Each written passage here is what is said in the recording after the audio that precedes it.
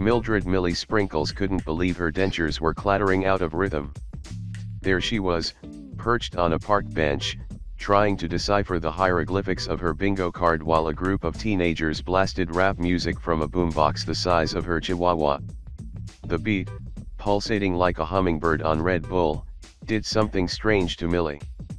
Her bingo pen started tapping against the worn leather, her foot twitching like a malfunctioning sprinkler. Then it happened.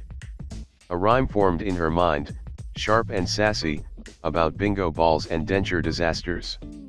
Before she knew it, Millie was rapping, her voice a gravelly growl against the smooth beats. The teenagers stopped, jaws agape, as Millie unleashed verses about early bird specials and arthritis-induced dance moves.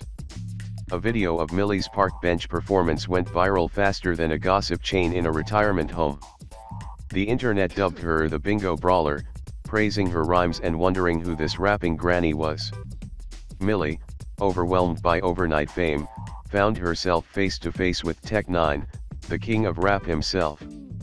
Tech, usually adorned in enough chains to weigh down a pirate ship, found himself charmed by Millie's sass and the way she could spit rhymes faster than a bingo caller on double speed.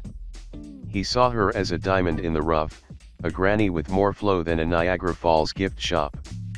Their training sessions were epic.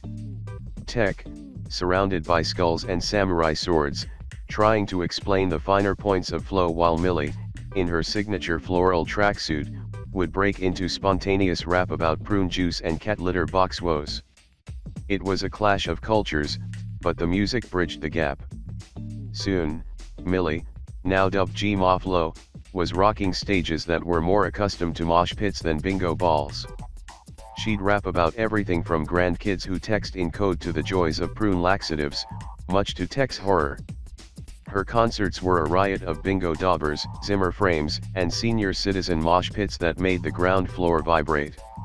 G-Ma Flow even dropped an album, Sprinkles of Fury, featuring Tech on a track called Denture Disrespect. It was a Grammy-nominated masterpiece, with Millie's voice, like a rusty tea kettle on heat, blending seamlessly with Tech's smooth flow. Millie proved that age wasn't just a number, it was a license to be outrageous. She showed the world that you could find a fire in the most unexpected places, even behind a pair of bifocals and a penchant for floral prints. G-Ma Flow, the rapping granny, was a living, breathing testament to the power of music and the fact that you can rock a mic at any age, even if you need someone to hold your teeth while you do it. So, the next time you hear a hip-hop beat, remember that the coolest rapper might just be an old lady in a floral tracksuit, ready to drop rhymes about bingo balls and denture wars. Because G-Ma Flow was living proof that life, like a good rap verse, was all about finding your rhythm and spitting fire, no matter how many candles are on your cake.